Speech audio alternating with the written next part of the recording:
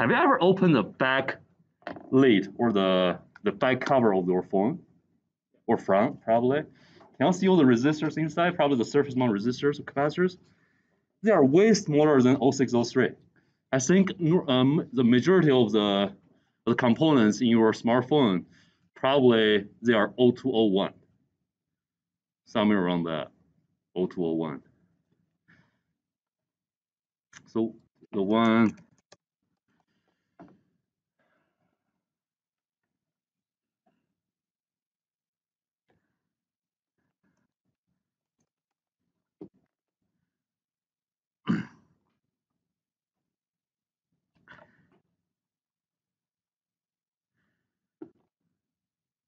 so probably this. So we are using 0603 for our PCB, but if you want to make it smaller, you can use 0201. Okay. So there's something I need to let you know. I have notes. What are they?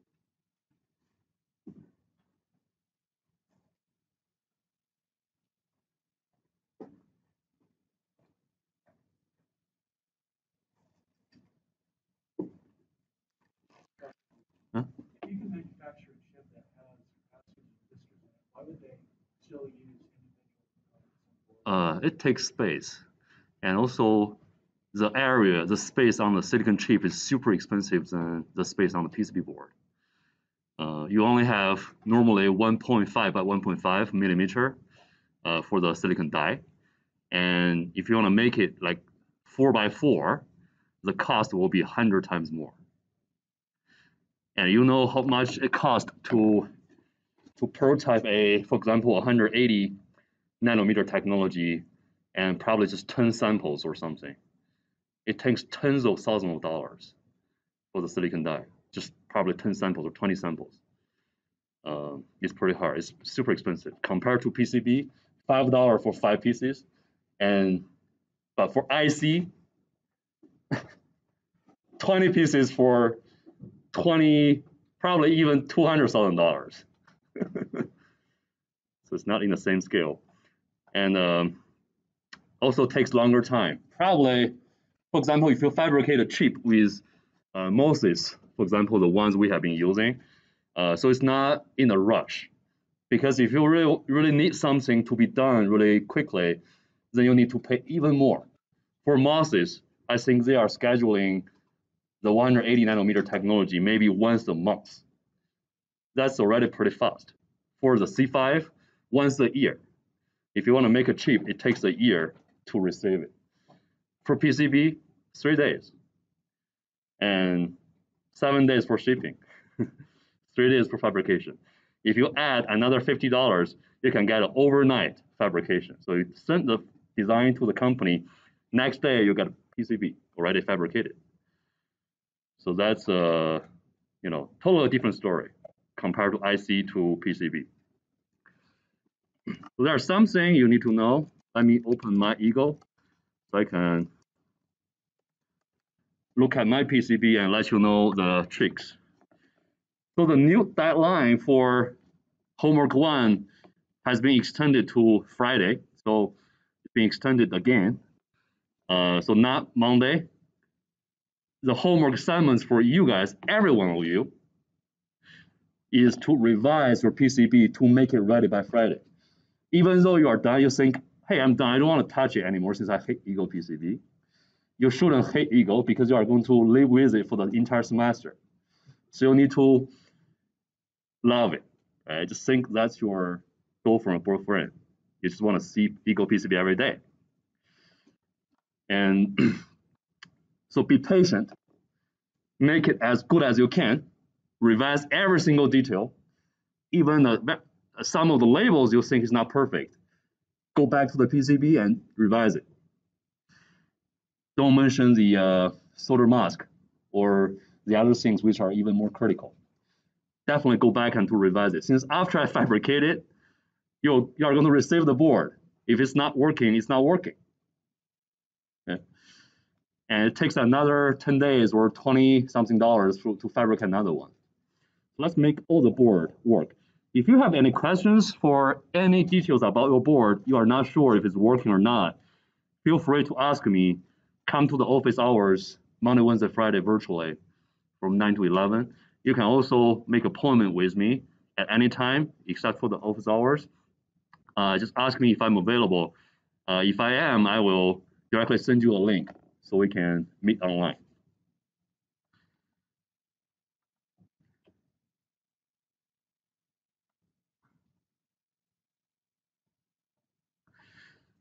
So compared to the PCB on the tutorial static web page, I made the following changes to this, which are some of them are minor improvements, some of them are actually critical improvements. It's not going to affect the functioning or the function of the PCB if you use a version on the static web page, but it's just not perfect. And some of the parts are not actually good practice. So let's revise it. So here's one thing. Since you are revising your PCB anyway, so add a switch. Let me show you how that works.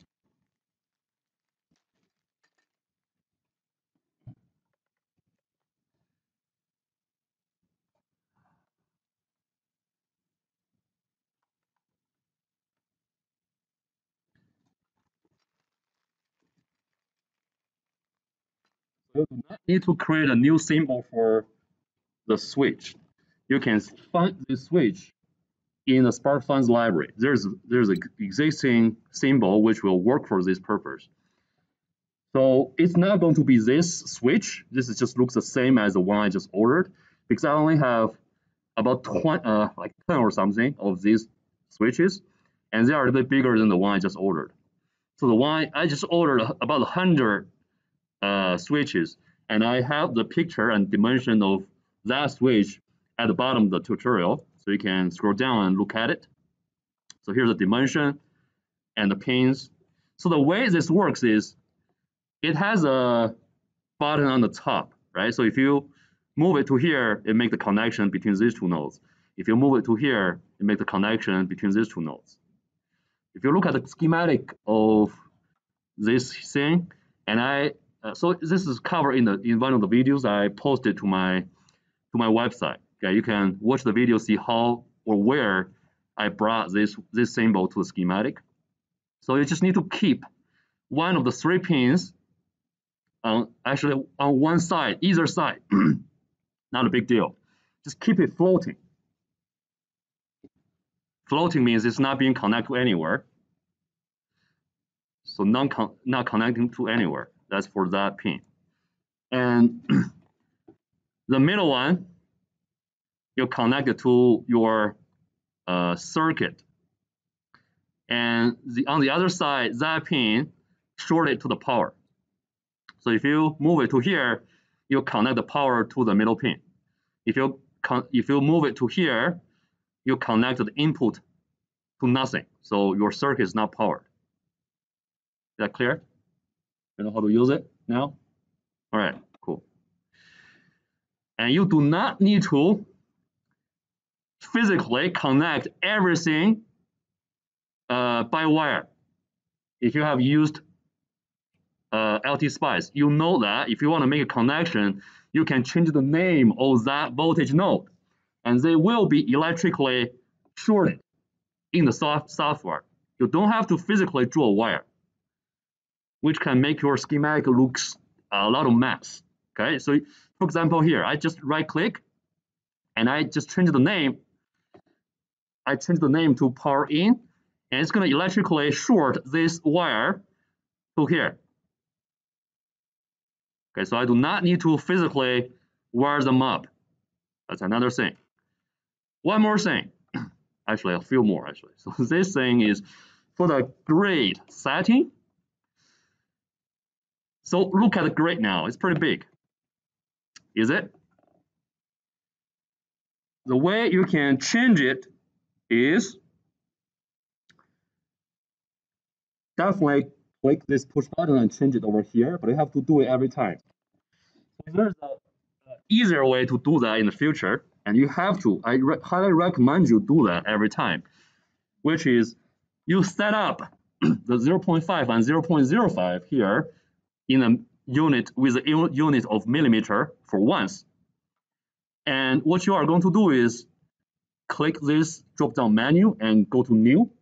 But it has to be under that setting, the preferred setting, and then you start a new setting and name it as whatever you like. So in the future, like what I have here, that's my preferred grid setting since I already created by the way I just mentioned. So I can directly look at the grid right now. It's pretty big now. If I click, it's going to go back to the setting I saved in the memory.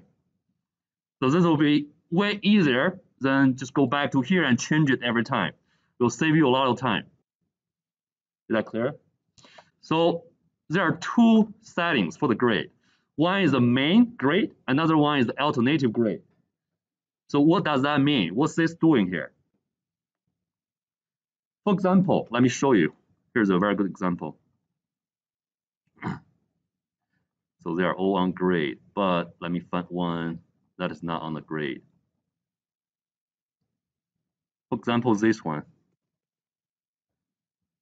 Okay, it's already on that.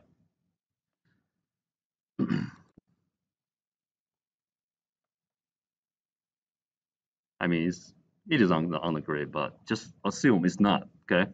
And if I grab a part, for example, this, I have a capacitor, I want to move it around. Okay, like this. So the two terminals of the capacitor is being snapped to the intersection with the grid. Is that clear? If you press Alt on the keyboard, it's going to activate your alternative grid, which is 0.05 millimeter instead of 0.5. So you can move with the smaller steps instead of 0.5 millimeter every time. Is that clear? So it's easier to make all the connections. And just in case, for example, I move this guy, not to the 0.5 grid. You can see it's in the middle. So how can I connect this one to somewhere? What's the trick here? If you don't know the trick, it's going to be super frustrating. And you don't like your girlfriend or boyfriend. You'll probably break up with ego at some point. Since ego is your friend, right? I'm trying to brainwash you guys to let you love ego PCB. All right, so it's not snapped to the intersection, right? And you want to connect this point to this wire. Sometimes this can be hard, so do not connect that point to the wire. So connect to where? To the terminal. That'll be way easier. Let's see. If I, you'll always see this circle, which means it's been selected, even though it's not on the grid. However, if the wire is not on the grid, you won't be able to connect to the wire. You do get the point. So if you directly connect from the wire to here, it can be hard. However, if you want to, so the point is, for example, I'm trying to connect this point to this voltage node. If I'm not able to connect to the wire, I will connect to this terminal instead. It's going to do the same job. It's the same voltage node. So do not try to mess up with the wire if it's not on the grid. Connect to the point, connect to the terminal directly. Okay, that's another trick. And every time you open up a schematic or a layout view, what's the first step? Change the grid to where? To the one you saved. Every time you open up a schematic or layout, do that as the first step, and then do something else. All right, start your design later. Okay, any questions by far? No? All right, a few more things. I found out some of the symbols of the capacitors or the diodes, the Schottky diode, they are actually available in SparkFun's library. Watch the video. I posted it on my website, so you'll see where to import that symbol, which looks way nicer than the one I drew on my website, and also you drew in your tutorial. in your PCB design. So pick up the ones has been designed by SparkFun in their library. So these are the ones I grabbed from their library. It looks way nicer than the past one. Also for the inductor. So the inductor doesn't have a polarities. All the inductors have the same symbol. Just use theirs to save time. If you really want to draw your own symbol, go ahead and do it. I'm not against drawing all the parts by yourself. Okay. Another thing, for the LM2596 power module, the two ones, the 5 volts one and 3.3 volts one, you would like to use a ground, one extra pin connect to the plate. I'm going to show you on the layout in the layout view pretty soon. So definitely do that. So it is able to short the heat dissipation plate to the ground. Why do we want to short it to the ground? So LM2596 is a power module, right? Is that a power module? What this chip do? So the chip is a voltage regulator, right? And it has a heat dissipation plate on the back.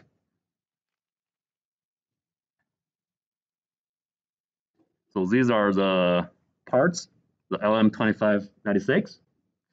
And you can see actually on the back of this chip, it's nothing but a metal plate.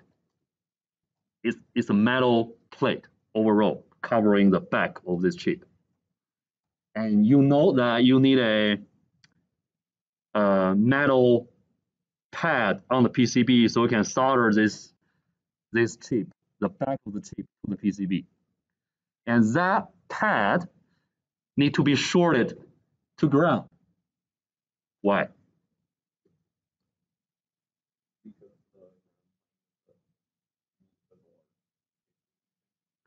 Yeah. So when you are drawing the polygon, the polygon outline for the PCB, did you do a rice nest? Did you do a red nest? Red or rest nest? Rest nest. How to pronounce it? Rest nest. Rest nest, right? And you right click that polygon and you change the polygon's name to what? Just to remember that? Ground. And then it does what?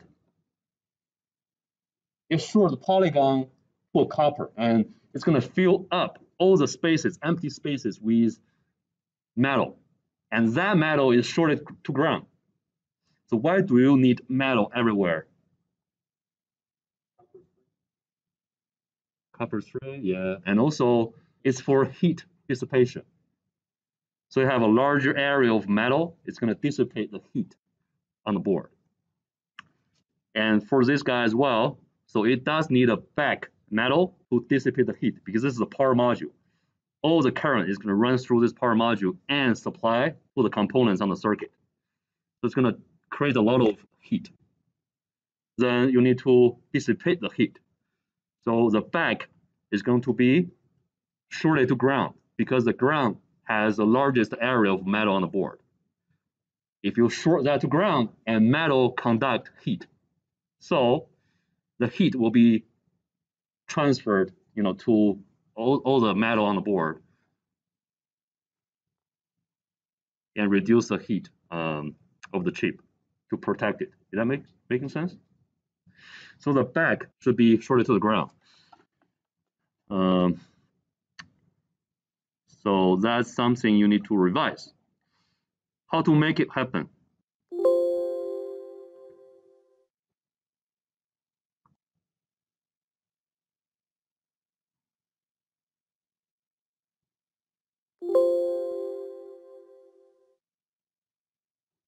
How to make that happen? First step, change the grid. So you have to ground it to the, yeah, you just have to ground the metal plate. And when you are trying to create this device in your library, let's go back to the library and take a look.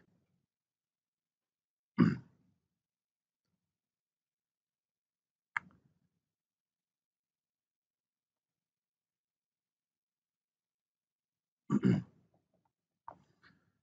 are some tricks. How do you ground this metal pad? Since you are creating another pin, if you need to short it to somewhere, you do need a pin for that. So you can directly grab a pin and place it in the middle of the pad. So you draw this pad using the polygon tool. Here, use this one, right? And pick up the top metal layer, and this is how you draw this plate. It doesn't have to be this shape. You can draw a rectangular shape. This is what this commercial, if you buy the commercial module, not this one, they directly have a rectangular shape on the back of the chip, a heat dissipation pad. You really don't have to draw something like this. This is recommended in the data sheet, but you really don't have to make the corner like this. And it has to be one piece. If you have two pieces, it's going to create errors when you're running DRC. So it has to be one piece polygon for this pad. And it doesn't have to be this shape. That's the thing. But you can see if I draw a polygon, just a metal polygon, there's no voltage node. You need to place the pin, put it in the middle. See? You can make it larger, make it smaller, it doesn't matter because it's smaller than the polygon anyway. But you do need a voltage node in the middle. So it is able to be shorted to somewhere. And since you create one extra pin for the plate, so in the schematic view of this library,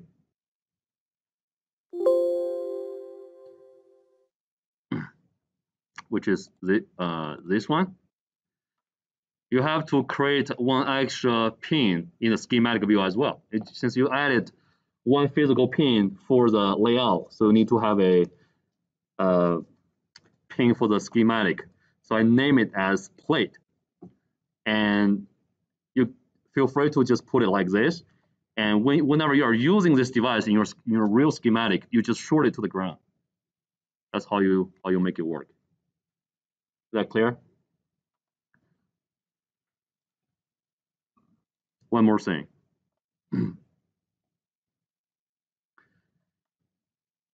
This plate, this metal has to be a bare copper. So it shouldn't be covered by the paint. PCB has paint on the top. Otherwise, the metal will be oxidized by air. And also, it's pretty easily to get shorted if you have all the exposed bare copper wires. So you need this paint to help avoiding that. So you need to let the PCB manufacturer know the area that you do not want apply the paint. So there's another name for the paint, which is solder mask. Okay, so you want to stop the solder mask, and the layer to draw that area is called T-stop, which is going to apply stop the solder mask. If you do B-stop, it's going to apply that stop layer at the bottom.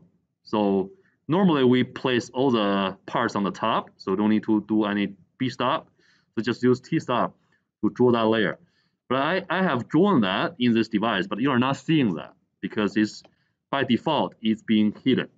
So go to View, Layer Settings, and scroll down to check this box. So you can see T-stop showing up here.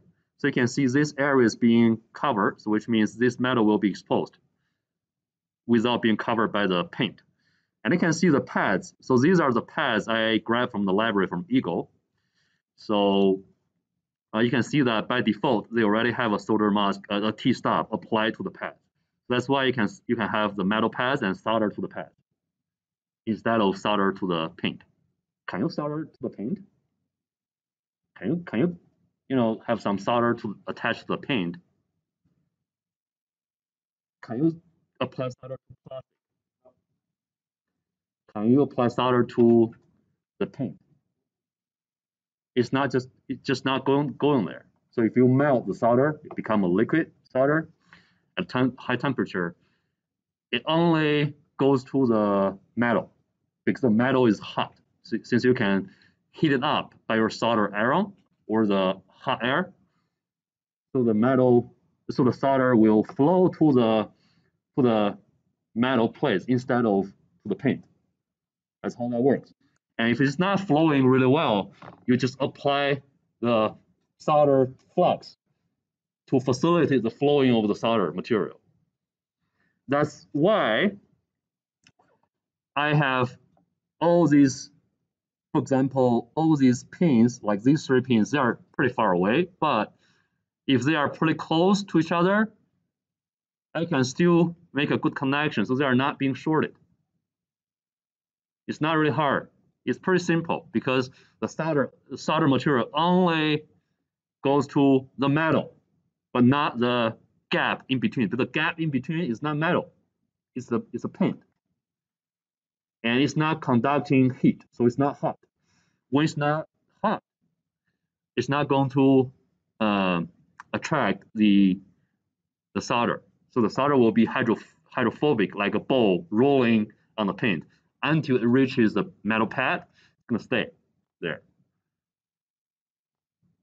That interesting? Like a little robot. All right. Don't forget to apply the solder mask. No, the T-stop to here. So in the video, I drew the silk screen outline a little bit closer to the solder, the T-stop block. So I revised it afterwards, after I recorded the video. So you can imagine, you do need an outline outside of the metal, so you know where to place your chip. It's not required, but it's better to have a outline. In which layer? Which layer? Can be a quiz question. Which layer? T-place. So what's the T-place? Silk screen. Silk screen is a T-place, which is a white color paint for labels. So the PCB machine will draw this outline for you, so you know within the square, I need to place the chip in here. Okay. Yeah, T-stop in the middle. Here's the T-stop. Draw a polygon. Here's polygon, and go to T-stop. Here.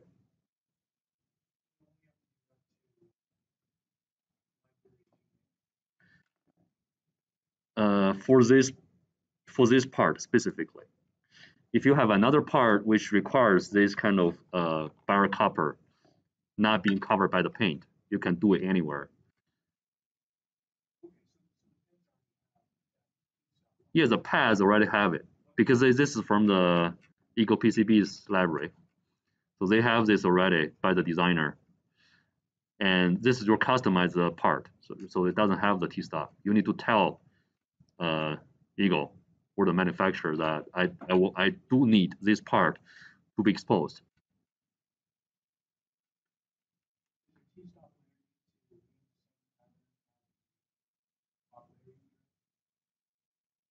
Nope. You can, but I'm just lazy.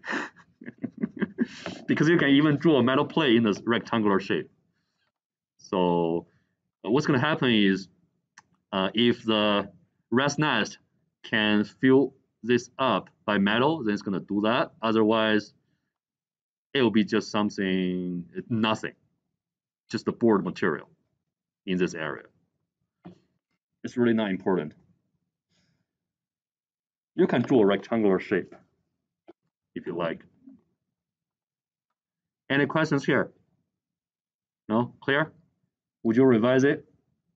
Would you revisit Eagle PCB after? Yeah, definitely revisit. You have to deal with it for the entire semester. Yeah, never. Anyway, not saving. Let me see anything else I need to let you know. the capacitors. If you have pretty thin pads or small pads, make it a little bit bigger. It doesn't have to be exactly the same size as the layout view in the data sheet you can see in the capacitors data sheet. I'm going to show you pretty soon when I open up everybody's library website. And same thing as this one. If you look at the pins of all these parts, yeah, because it's being wrapped up by the solder, so it looks thicker. But the pin of every single of this chip is way smaller, probably only 60% of the width of the pad. So it's smaller than that, which is good. So you have more space to apply the solder or to heat it up. So do not worry about the size when you are looking at data sheet. You don't have to make it super accurate. You always want to make the pads larger than the pins. As long as they're not being shorted together, make it larger will help soldering in the future. So you can see the pads here are actually a lot bigger than the pins, the same as these ones. So when you are customizing the footprint for your capacitor, make it slightly larger, wider, longer. It's only helping, not harming anything. Same as inductors pads. Make it bigger. And one more thing here, if you look at the inductors, so when I was drawing the pads, or when you are revising your board, I highly recommend you make the, drag the pad a little bit more outside of the outline. You don't have to solder everything by the solder iron. You can use a solder paste and put everything on the board and heat it up by the hot wire or hot plate. Then you don't need that extra metal outside of the outline. However, if you do not have a hot air blower and you have to use your solder iron tip to heat up the pad, so you do need some metal outside of the outline. When after you place the part onto the pad, you still have some space to heat it up. If everything is hidden by the part, it's underneath the part, you won't be able to heat it up, so the solder will not melt. If you apply some flux, so for example, I started soldering this part. Here's an empty board. For example, this part, okay, it has a pretty, the inductor has a pretty large footprint. However, I'm trying to get started. What's the first step? What's the first step to solder this inductor? Flux. So I'm going to use a syringe to apply the flux. So what's the flux doing for soldering? So I'm going to repeat this for many times this semester, okay? So you guys will be a pro. So the flux is an acidic material which will etch or erode the oxidized layer on the metal to expose the metal, which will make the metal easier attached to the solder. So you have to apply, since you couldn't see the oxidized layer, it can be really thin. You have metal here and exposed to the air, so there will be a very thin oxidized layer on the top, but you couldn't see that. And that will avoid, will keep the solder away or being soldered, being attached to the pad. So you apply the flux first. So when the flux is melted, it's gonna, another function is to facilitate the flow of the solder, the liquid solder as well. So it is able to occupy the entire pad if you have that flux. So apply flux first, and then you place this part on the top. Okay, put it here. So where to apply the solder though?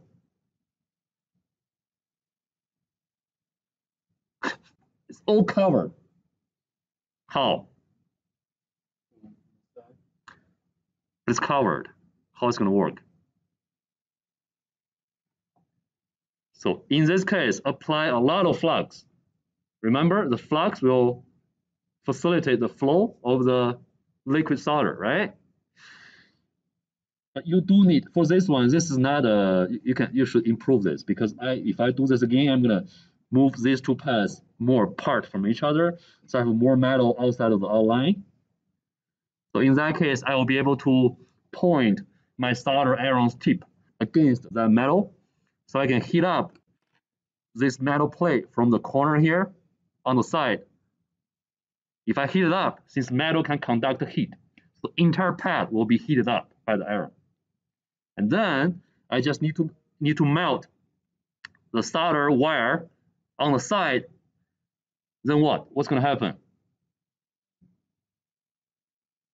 What's going to happen after that? Since everything is covered, right? You place the part on the top, and you only have this little metal exposed. So what you want to do? You heat it up by a solder. For example, this is an iron tip. Heat it up here. So the entire pad will be heated up, right? And then you point the solder wire against the solder iron, so it's going to be melted. And then what? Will flow inside, underneath the part, because you have a lot of flux. So that's how you solder this part.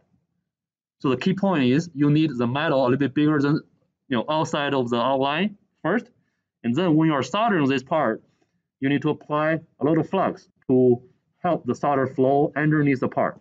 Is that clear? If you do not want to waste the space on the board, for example, this is a really space-sensitive board. It's being used in your smartphone. Every single area, the little area here on the board is expensive. Then you can still have all the paths underneath the part without exposing that outside of the outline. However, you do not want to use the iron tip to solder it anymore. So what you want to use is a solder paste. So I will let you guys try that one as well. It's another version. The solder paste, you just apply the solder paste everywhere on the board, and also flux everywhere on the board. Doesn't matter if you have all the solder paste shorting the two pads, which is fine. And you place every single part on the board, and then place it on the top of the hot plate with a hot air on the top, and blow it. Use a hot air. So at the very beginning, you have solder paste shorting these two pads. But after you blow it, what's going to happen?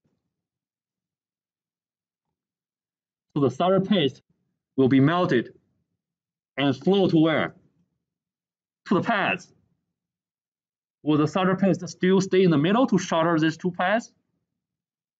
To short these two pads? No, because the paint in the middle is not hot, and it's not metal. So it's gonna magically. So if you have the paste, you can imagine that what that looks like, right? You apply the paste everywhere. But if you blow it, all the solder will be melted and flow to the pads, to the metal pads, instead of staying in the middle. And everything will be soldered to the places it needs to be. So that's another version. If you do not have the pads outside of the outline, you can still solder them by using the hot air, the blower.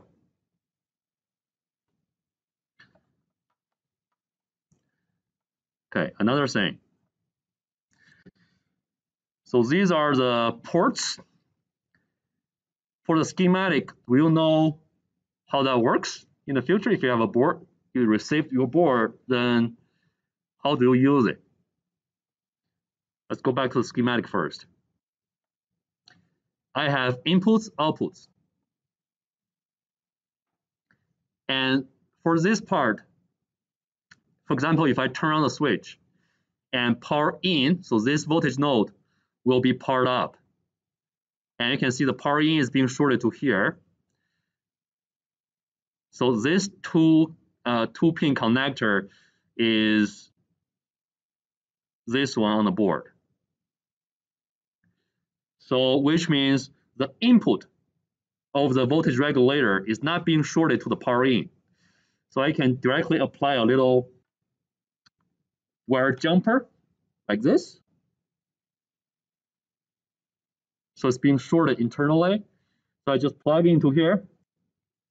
Then I enable the 5 volts, 3.3 volts, 1 amp power module because I shorted to the power. So now I can use that part, the output from here. So I'm going to have a 5 volts and 3.3 volts for the 1 amp module. Since I have all the inputs and outputs on one side, so sometimes can confuse the user a little bit. And also, you can imagine that probably in the future, you can use switches for each one. So you don't have to include a switch in the front over here. You can have a switch here, here, here for the 3 inputs. If you want to enable one, you just turn it on. That probably is more user friendly, I think. And so I recommend you to place input and output on 2 sides of the board. So input on the left, output on the right, like what I did here. So the inputs on the left, output on the right. Okay, that's another thing. And also the drill. After you place this drill,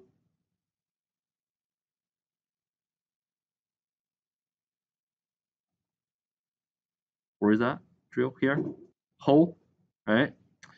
So this default one is too small.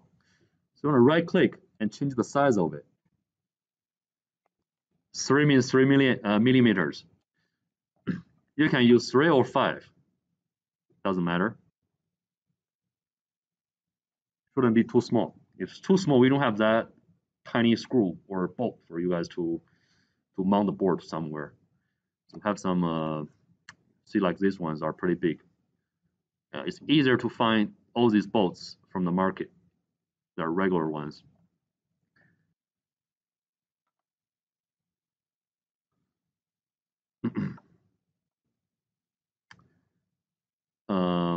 Yeah. After you, so let's do this. Okay. Rest nest. I have placed the polygon outside of the PCB dimension.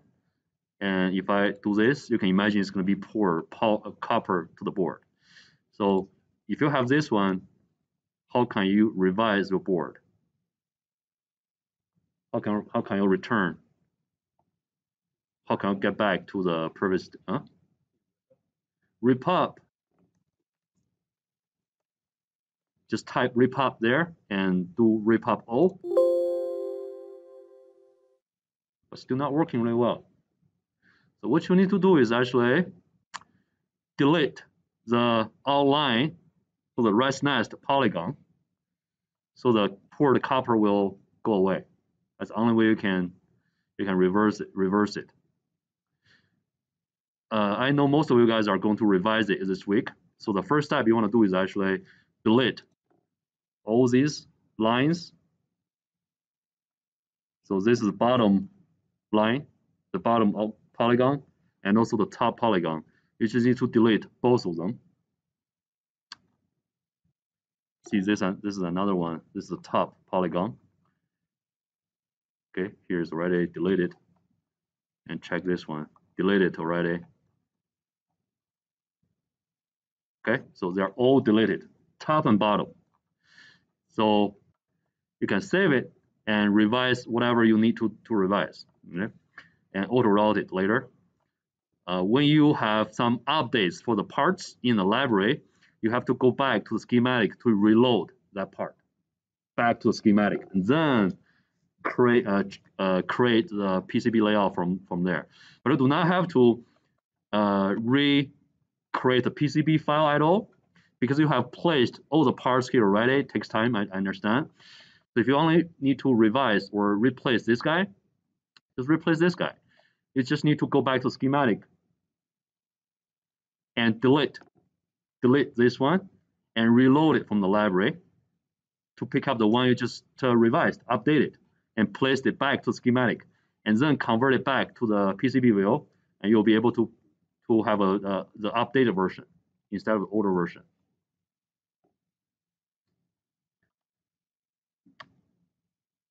Okay, I think that's everything I want to cover before I get into the PCB websites you have. Any other questions? So there might be some other minor issues specifically for every one of you. I think it's good to learn from each other. Oh yeah, good question, thanks. So Gerber file, let's do that. You need to send your Gerber file to me by email. You can upload your zip file to your website as well, but if you want to send it to my email to keep that privacy so other people is not copying your design, send it to my email and I will upload it for you to my PCBWay account. So you are not doing this by yourself because I'm paying your PCB fabrication, right? So send the Gerber file to me. So how do you create a Gerber file? There's one thing is pretty important. I think I have this on the website. Yeah, let's go to the website since it's more clear over there.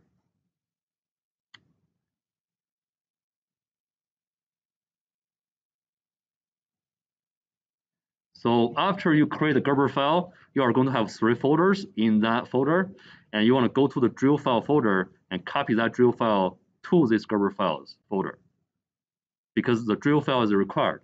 The drill file defines all the drills on the PCB, not just the holes on the at the 4 corners, but also all the vias with running the traces to the back of the PCB. So you need to include this one into here, and I will just highlight or select all the files and right click and using 7-zip or any other zip apps to create a zip folder like this. And you really want to rename it. You name it whatever, probably just using your Flawless College account. Just rename it using your name so I know that one belongs to you.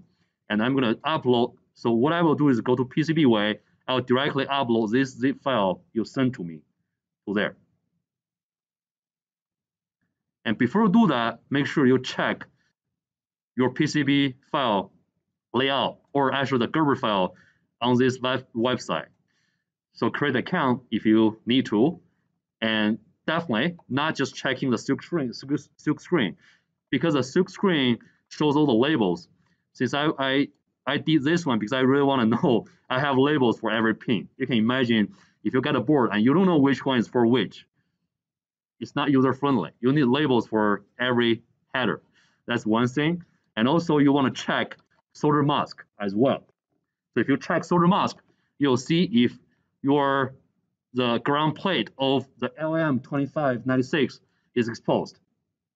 So it's not being covered by the pin. So check these ones. Because after Friday, I'm not going to accept any Gerber files to fabricate the PCB for you. So make sure everything is correct by Friday.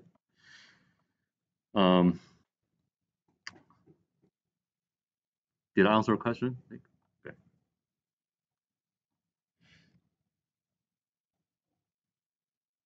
Still have 3 minutes. That's 3 minutes? Okay, 2 minutes now.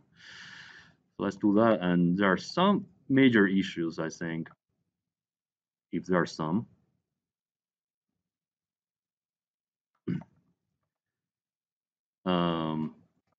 So that's a metal. Oh no, wait, let's take a look. So here, this is the outline. It shouldn't be a metal layer. I think the right color is top metal. So for the capacitor, you only need these 2 pins to be metal, but not this one. And I don't know if there's a solder mask, the T-stop applied to this plate. If not, go ahead and revise it. And also this plate, this should be a metal plate, not a metal line. It should be a polygon. And definitely short this polygon to ground later.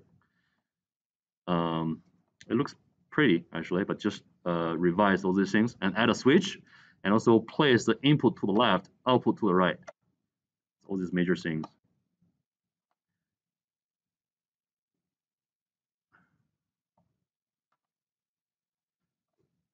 Same here. I don't think you have a T-stop, and it doesn't have to be this specific shape. You can directly draw a rectangular shape and add another pin, and change this symbol using SparkFun symbol. So see, this is not, oh, this is grounded, which is great. And make the pins for the capacitor a bit larger. Since you can see it's super thin, it's pretty hard to solder to it. Make it thicker, wider. And also show different views, like the silk string, the solder mask, and everything. Guarantee it's correct.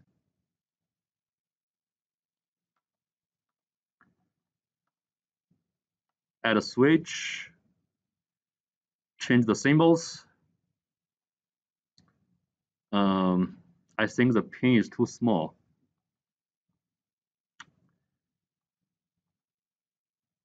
Yeah, they are too narrow. Make it wider. And I don't think this is this dial is correct. It should follow the one I have in my tutorial. So use the wider one. This is too small. So the dial I have is a little bit wider than this.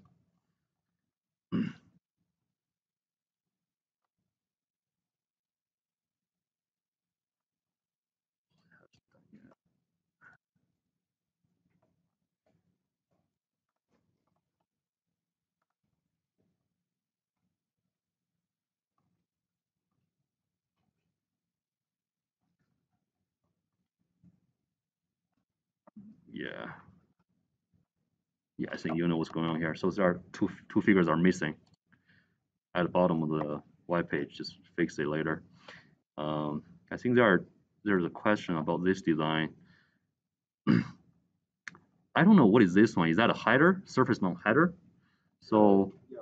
I don't have that part, and you can use it. I can order that for you, but these headers are more common. But this is fine if you want to use it. And also for the rectangular shape. So sometimes if you have a square shape, I think they are calculating the size for each edge of the shape.